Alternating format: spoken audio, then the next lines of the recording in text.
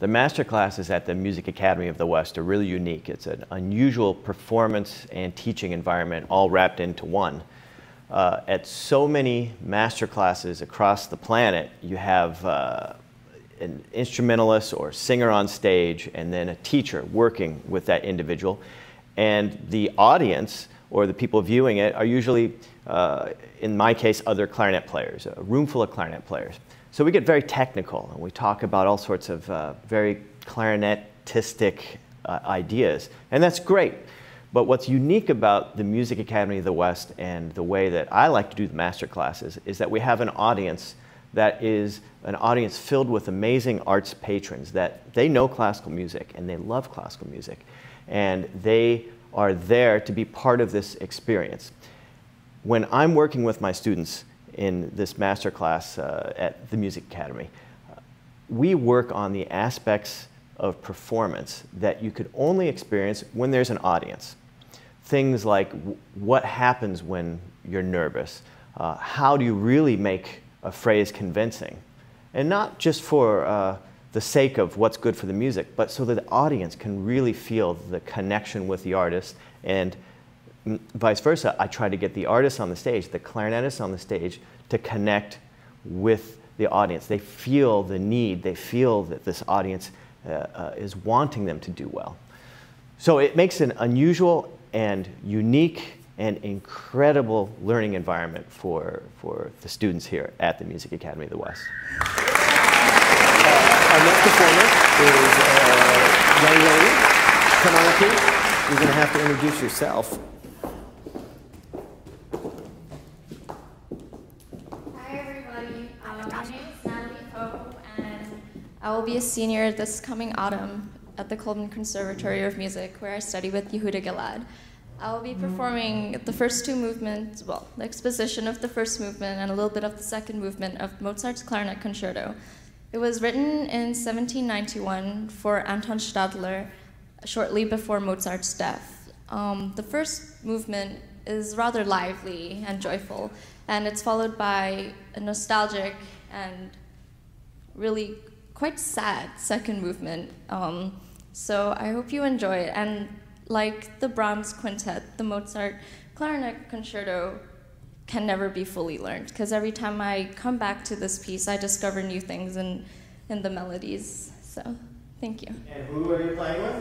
I'm playing with Natasha Kislenko.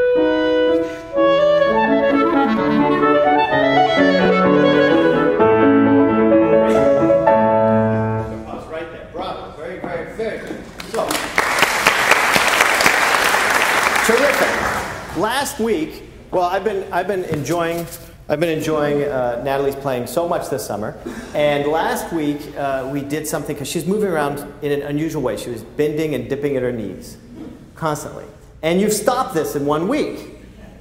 But now you're doing a little bit of the what is it, rainbird? That's what I'll call it, rainbird. You know. So you're doing a little bit like this, a little bit over here, a little bit like that. So I love that you're not bending your knees. Paul, do we have the training wheels for? Terrific. Okay, we're going to do this again in a new way. Great. And if I could get 2 stands.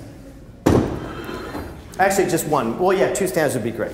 So, last week, I had Natalie, and it cured her, and she sounded beautiful. And why is it important? Is because she was showing the phrase through her knees, and she was doing the moguls last week. She was going like this. And she's playing beautifully, but all of her expression was coming through her energy in her knees. So it was expression through dancing, and that's not always good. So she's stopped that, but now she's doing the rainbird, going side to side.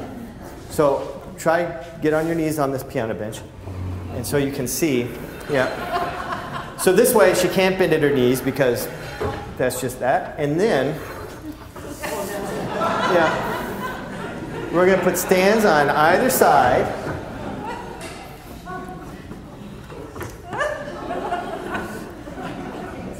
There we go.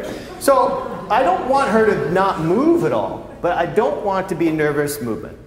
And it has to be, and you're on stage, we all get nervous. It's part of what we do, and this is how you get comfortable with it and how you deal with it. I do it by making lots of hand gestures like this, as you see. That's how my nerves come out. So I'll not use that hand anymore.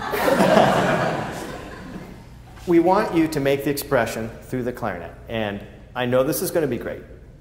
And don't worry, if you hit this, it's not going to break your clarinet. It's nice plastic. It's gentle. And focus on making the shape of the phrase. Let all of that energy, now it's going side to side, that's been captured from your knees, make it from your side-to-side motion to your entire diaphragm and abdomen, all your abs working to make the sound, to make the air.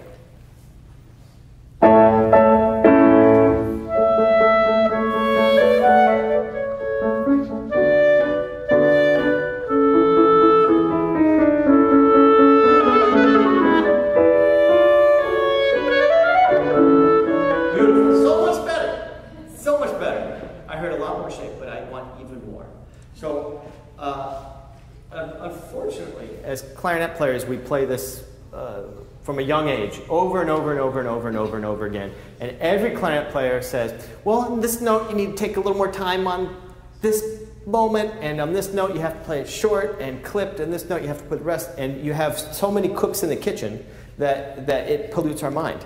And it's very good, but I need to hear more shape without you thinking about, what did you write here? More articulate. She's got little arrows going to this note. Got an arrow going that way. You got a 0 with a little squiggle that goes up. I see MF flowing. Subdivide back, espressivo, a letter T, an arrow going that way. 2 hairpins going like this. Extra legato, where it's always written. Another crescendo, a 0, up. She wrote another little 0, oh, another little T, and then 2 dashes. And that's all in 1, 2, 3, 4, 5, 6, 7, 8 bars. So, but how do you get rid of that? Because that's what we learned from a young age. I had a great teacher, and he didn't ever teach me like that. But I would go and play for other people for lessons during the summer, and they'd say, well, maybe put a little T here. And then before I knew it, by the time I was, well, how old are you? Young. 20-something young, that I had my music written up with everybody else's ideas and instructions. So I want you to think of this. And you make a melody. I came up with this in the spring because I was getting so tired of hearing bad Mozart. I'm thinking, how can I explain this better? Use the words, daisies are growing in my yard. That's what I think my lyrics for this are. Trademark, patent, Richie Hawley, track, patent. Daisies are growing in the yard. So sing. You're going to have to sing now. Where's the microphone? Yes. Daisies. Well, isn't that what Hal Computer said when he got rebooted? Daisy, Daisy. That's a movie before your time, 2001. So, but seriously, sing. Daisies are growing in my yard. And that's the perfect shape. It doesn't have to be more fancy than that. You don't need to go, a little air here, and a tongue. Daisies are growing in my yard. Do you think when Mozart wrote this, he was thinking about putting a little crescendo here and a little zero there and the sound going up? No, this was a blip in his mind, this little melody. That's the theme for the first movement. So try it. Daisies are growing in the yard. My yard? Your yard, my yard, anybody's yard. Don't be worried, it's just going out over to New Zealand right now. It's going up to a satellite, your voice, and beaming down across the Pacific Ocean, 8,000 miles away.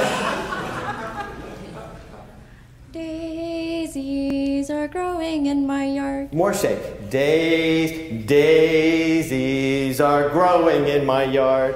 Daisies are growing in my yard. Almost. Now here, give me a clarinet. And this is turning into a vocal masterclass. Give me a gesture with this, because it has to be daisies, not like vaudeville, daisies. And certainly we don't want like musical theater hands, daisies. But it has to be somewhat operatic. Daisies are growing in my yard. Make a difference in the dynamics with all those syllables. Daisies are growing in my yard. Do you want to say daisies? No. Daisies. Daisies are growing in my yard. There you go. Much better. Just think of that and write that in your music. So if you go to another Clarinet Masterclass, they'll say, "What the heck?" And you just say, "Oh, I was at Music Academy with Richie." And they'll say, "Oh, okay." Did he do the thing with the music stands? Yes. Okay. So try it. And really hear that. Really, without the piano, just a big gesture. Daisies. Gesture forward. Perfect. Absolutely fantastic. It's that simple. And it doesn't take bending your knees. It doesn't take doing Rainbird. It's just getting that sound and that simple shape through the clarinet. All right, let's go through this again.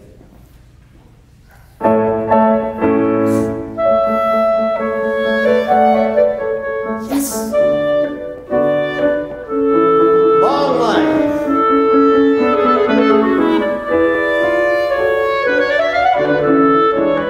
Good. Keep going.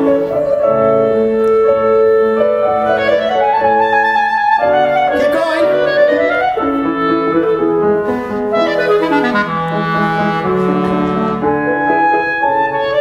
Keep the sound going forward and out, not through your body. Now stand up. Keep going. Keep that same feeling. Don't move so much. Now really through this.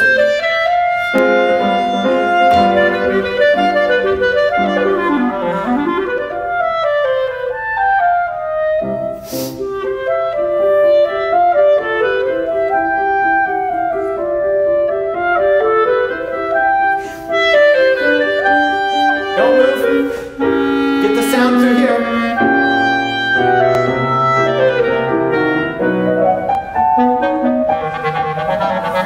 Don't move. Keep the energy.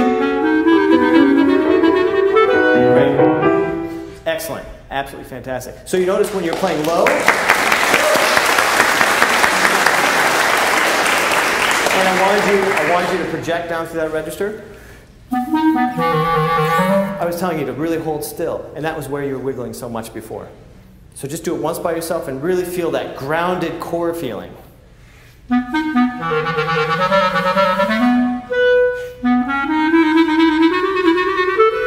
Beautiful, absolutely spectacular. Thank you so much, Natalie. I think we're going to just do one more thing with you, just the opening line from the second movement. I think that would be a beautiful thing to hear you play right now.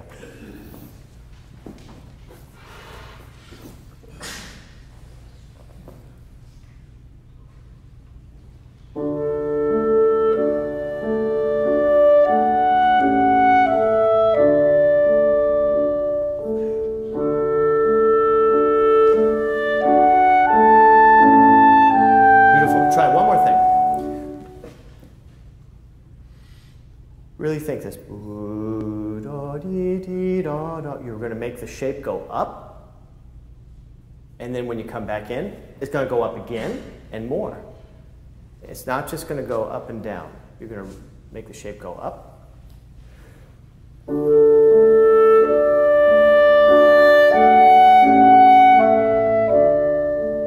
And then more.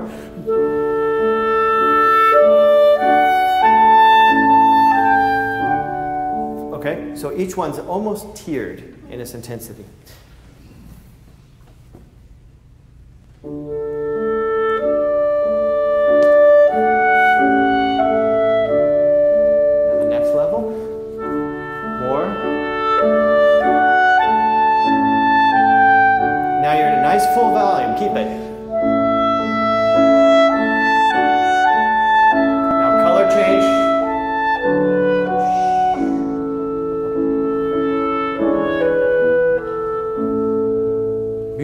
Exquisite. So nice.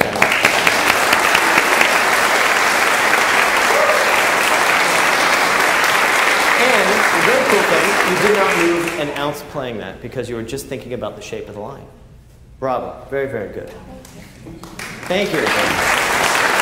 So we're going to reset now, and I'll tell you what we're going to do. Wait a second, John.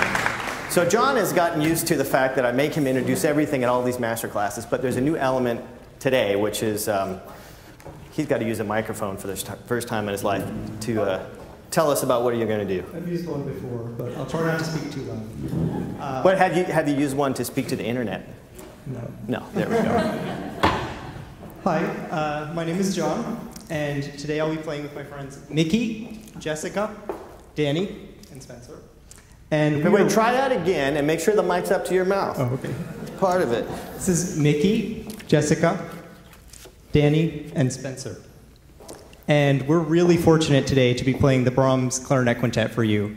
And the reason is, in about 1890, Brahms unofficially decided to stop composing. He just felt basically that he had said everything that he could of substance in his output up to that point, and there was nothing else that he could contribute. But then he met this amazing virtuoso clarinetist named Richard Mühlfeld, and he was just so taken by his playing that it inspired him to write some of his best chamber music, some of the best chamber music that we have for the clarinet. Mühlfeld was actually originally a violinist, and so that kind of informed his approach to clarinet playing in terms of note shapes and duration of intensity over the course of long phrases, something that we kind of struggle with as wind players that comes, I think, a little bit more naturally to string players. Yeah, and so I first became acquainted with this piece when I was in high school, and I've realized since then that playing it is kind of like a life's project. You can never finish the Brahms Clarinet Quintet. We've been working on it together for about 2 or 3 weeks, and we've had a really great time getting to know each other through this piece. So I hope you enjoy our performance. One more question for you, because I always throw curveballs in these master classes. So think quick. Okay. What was your favorite part? We're in the 7th week of the festival. You're all going to get different questions, by the way, so you can't think ahead. What was your favorite part about this summer as we're nearing its end? I would have to say getting to play Tchaikovsky's Fifth Symphony. That was my first time playing that piece, and it's just been one of my favorites, you know, for most of my life. So great, terrific. It was a fantastic experience. Good, good. I thought you were going to say, you know, hanging out with me, but that's a close second. Okay, okay. Take it away. We'll start with the first movement, and we'll hop around a little bit. I already coached this group a little bit, and I made some suggestions for the first movement, so I want to see how they've grown over the last couple weeks.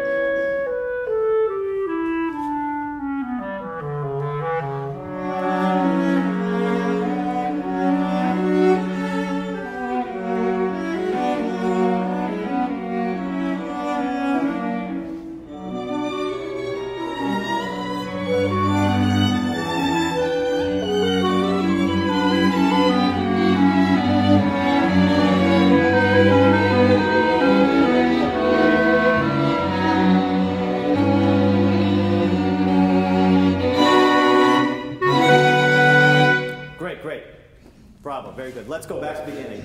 A lot of wonderful things here. It's almost what I would like to hear. And I'm not wanting you to play it like I play it at all, but I think that Spencer and Danny, if you could just do one thing. Spencer, you come in with the syncopated F sharps, ya-da-da, right? And then Danny come in with a B natural. So this opening, we have this incredible melody that we hear at the front of this piece and also at the very end of this piece. It bookends the piece. And the way it is approached at the very beginning sets up the tone for the first 2/3 of the piece. The first 2/3 of the piece are the first two movements. It's staggering that you'd have the first two movements of a piece make up more than half of it. So we have this beautiful da-da-da-dee-da-dee, and we don't know where that's going. It sounds sweet, it sounds sad, but then we hear this intensity, ya-ba-ba-ba-ya-ba-ba, with the syncopation. And you both did a diminuendo. And I want you to feel comfortable with that uncomfortable feeling of playing it forte throughout the whole thing. And it's uncomfortable. We have this beautiful, sad melody. It's not so much sad as it is, it's very introspective. Brahms was at the end of his life. You can only imagine what a poet like Brahms had to say when he came out of retirement to write this piece. What would he say about his life? And it's a very dramatic piece in so many ways. So we have to have that instantly, that sweetness, that bittersweetness of the opening, then followed by the intensity of the viola and then the cello. Because that's going to set up what John did this last time even better. So just do that a couple times. John, don't play yet.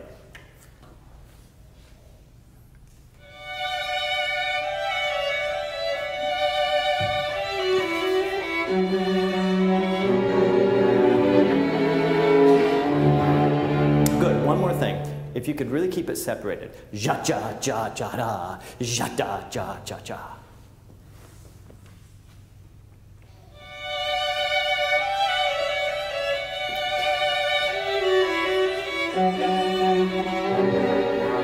Keep it going. Good. Now, John, when you come in, I'm going to be your Brahms wingman here, so just for a moment. Try this and let them build up that intensity. And then when you come in, you have to breathe in this beautiful smoke that is left from that diminuendo that they're going to make only at the end. So we have this sweetness, bitter sweetness. We have this intensity, and then it starts to evaporate, and your sound has to emerge from that. So try this, and then you guys come in, then I'll join you.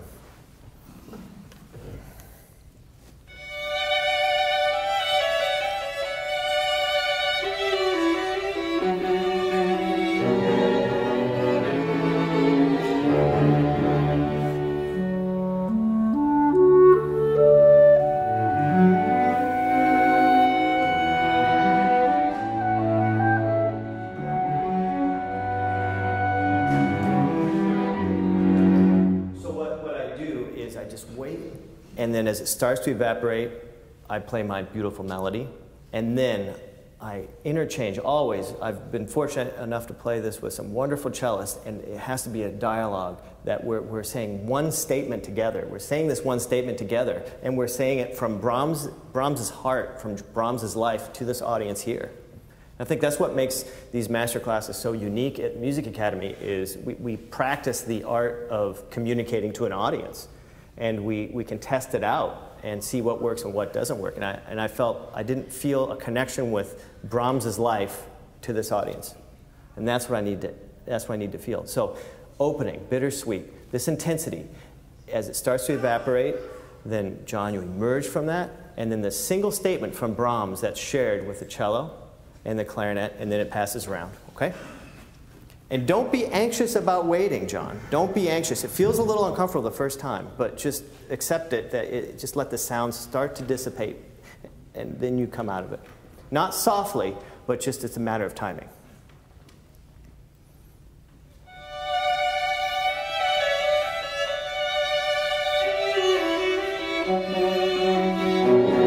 Keep it going.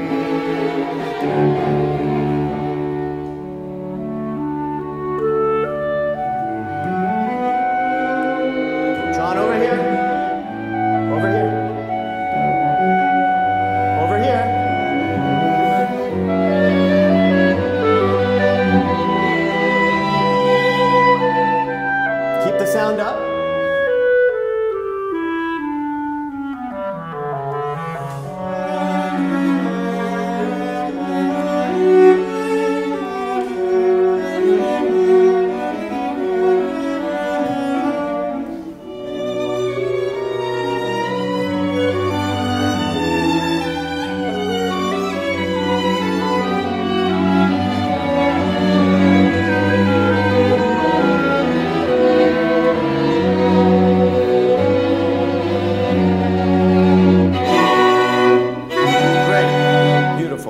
Stop right there and we'll go to the second movement now. Beautiful, John, that was absolutely bravo to you. That was fantastic. Yeah. But it's a big difference, and I can tell because all of a sudden the audience gets quiet, even the baby gets quiet. And it's what we want. You know, nothing tells you whether you're playing music to the highest level as when you can keep an infant entertained. And that means that you really connect with the essence of being alive. And if you can make a sound, if you can make a melody, and after all, who wrote the Brahms lullaby? Sorry, it's one of those. Okay, let's do the second movement. Has to be sweet, always.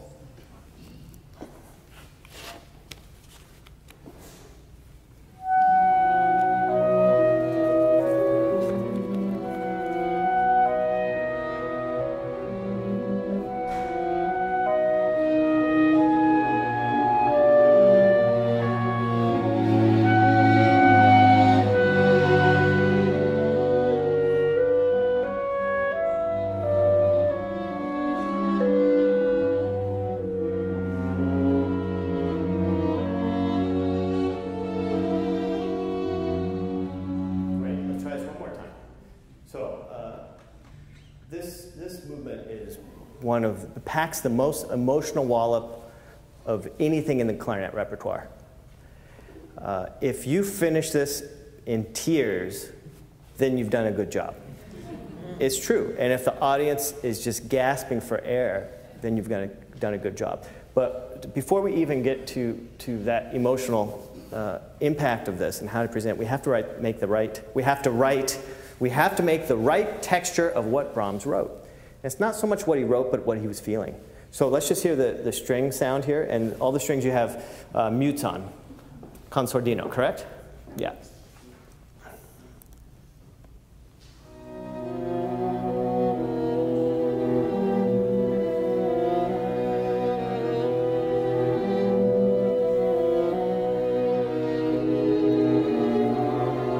Beautiful. All right. So I want to make this, not that it's any less loud, but it has to be less active.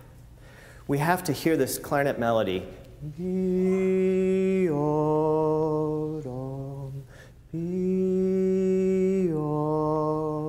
Just like a human voice. And it's just floating out. And if you're playing and you're trying to get the right rhythm, so it's sounding dee da dee da dee da dee. It sounds very herky-jerky. So if we take the notiness out of it, make it so it's not notey, make it so we take an immersion blender to this cup of Brahms string sound and we turn it into split pea soup, you know? We have to get rid of all the little peas. Do you know what an immersion blender is? But when you have an immersion blender, I use mine for soup. I make soup.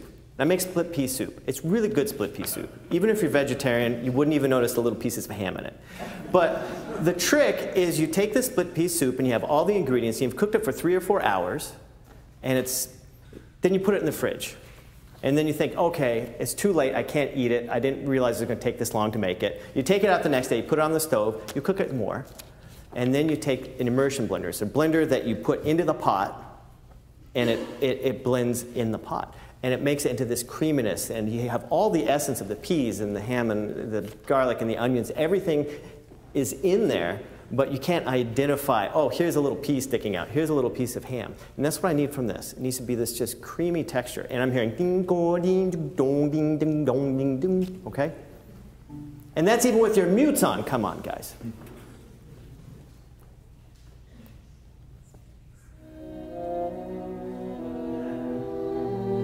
less viola.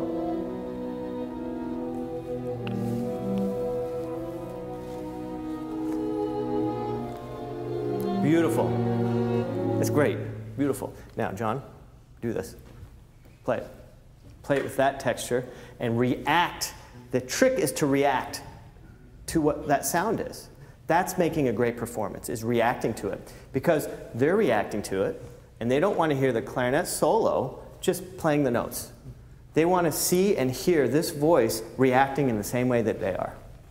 And in a way, you're representing so much by those three notes.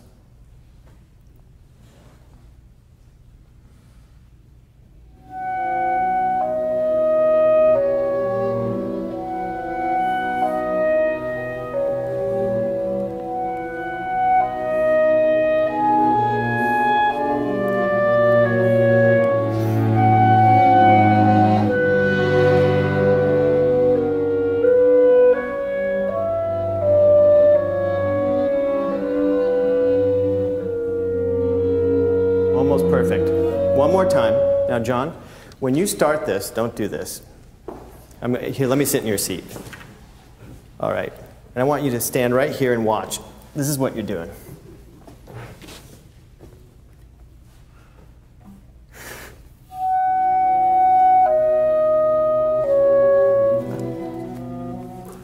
Okay? Yes. They're fantastic. They don't need a cue like that. Okay. What's your favorite food? I'm hungry, that's why I'm talking about food. I didn't eat lunch. What's your favorite food? Maybe like steak or something? Steak? Maybe like steak? I'm pretty indiscriminate. Okay, let's say you're having something from a really, really fine French restaurant. Okay. There's a person, his job is, he's called the plater. His job is how to prepare that food and bring it out. Or how to prepare it so that the waiter can bring it out. The waiter brings it out with, a towel here, blah, blah, blah. And if you go to a really hip new restaurant, all of a sudden you have 6 waiters descend upon the table for 2 people and everything's coming all at once. But it's very gentle, And it's elegant, and I guarantee they practice that. And you're serving up this beautiful meal and you're going, here! Have you been to any Marilyn Horne's Masterclasses? Please say yes. I saw one on YouTube.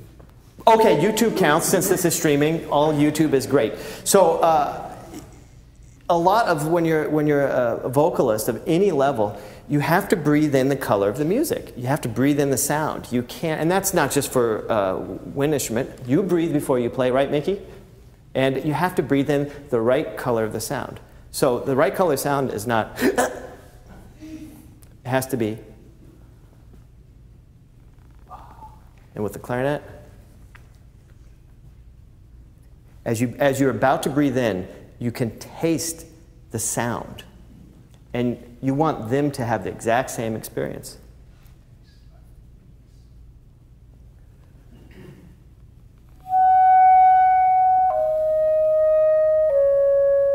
And then the sound is going to be different as a result. It's how you serve the sound, it's how you breathe in, it's how you take in the first sound, okay? So play this opening line one more time.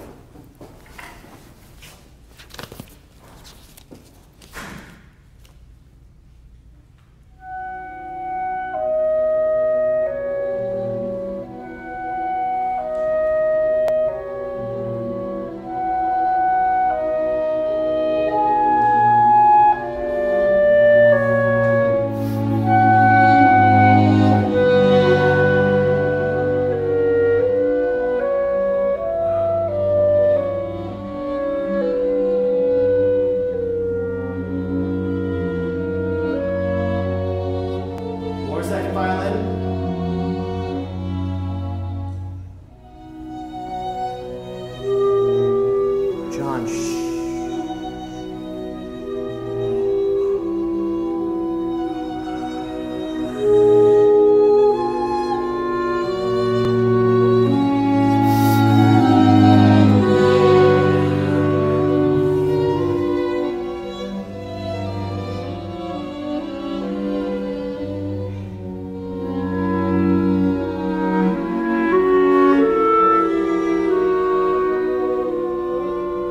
Beautiful, beautiful. Oh, that was exquisite, right? That was just incredible.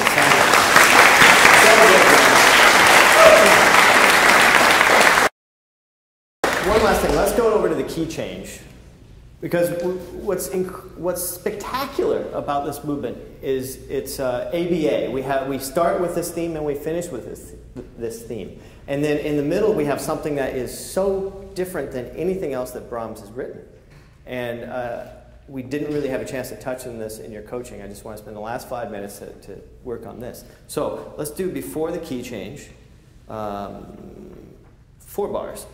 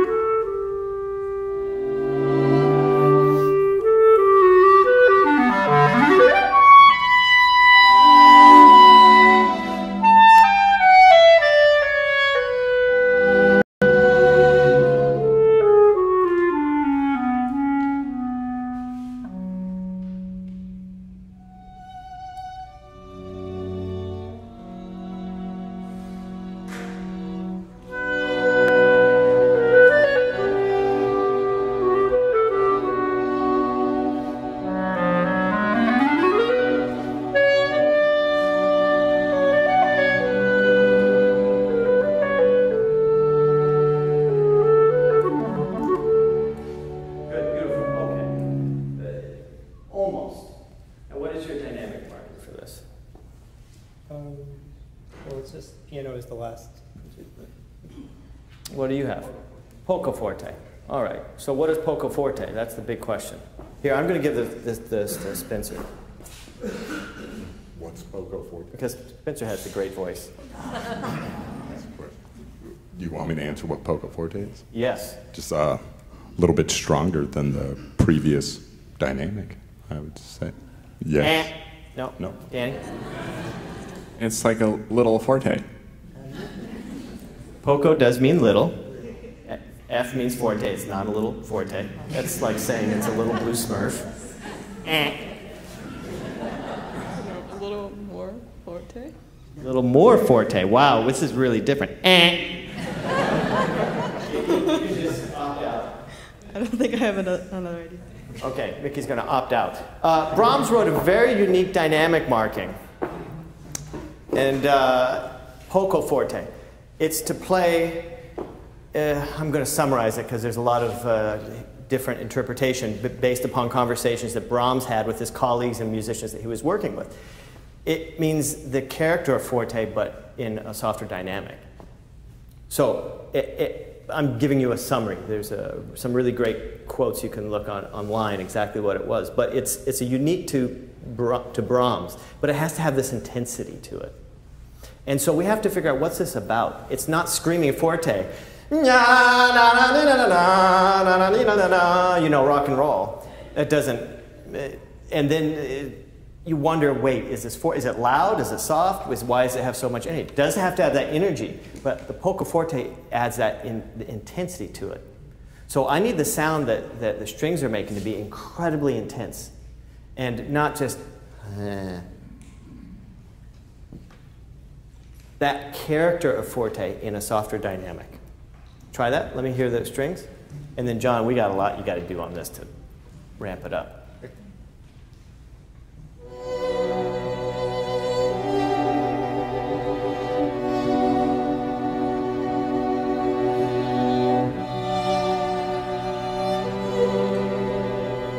That's beautiful. Now, I want this so that when we go to the major, right here, all of a sudden, without having to do something gimmicky, that the sound loosens up.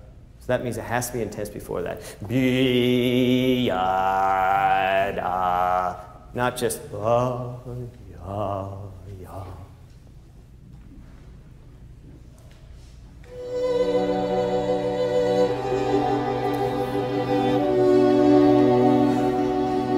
More.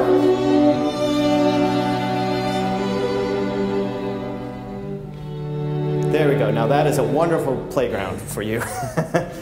But you can't do what you did before, which is you hit the first note and you backed off. This has to be almost a cry. It's a passionate cry for love or hate or whatever, but it's what Brahms is saying. And then he's not saying, okay, I'm going to play a D natural and then a C sharp and make sure it's really even because I play with a nice sound and my name is John. Right? Yes. It has to be. So you're playing right now. Let's go. This is John.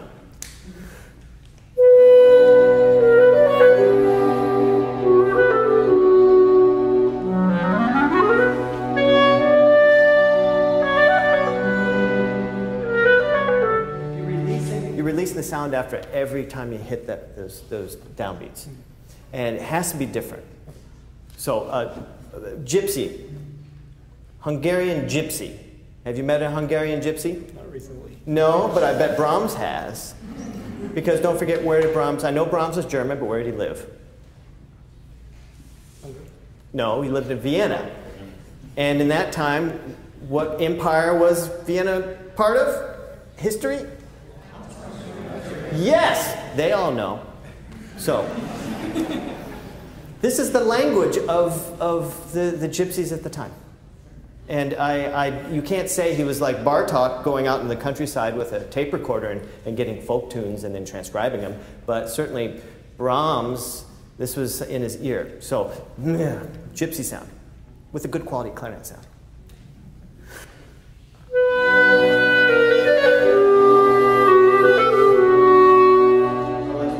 But you see, you don't want to back off that energy right away. You have to keep that intensity that the strings are making in that wonderful polka forte.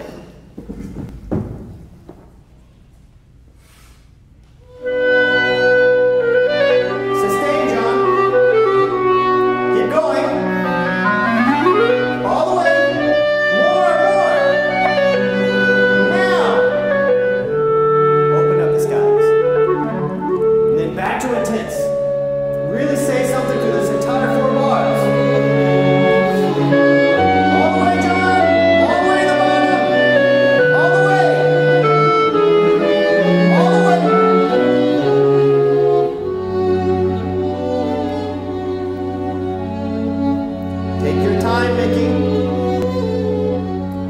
On this color right here.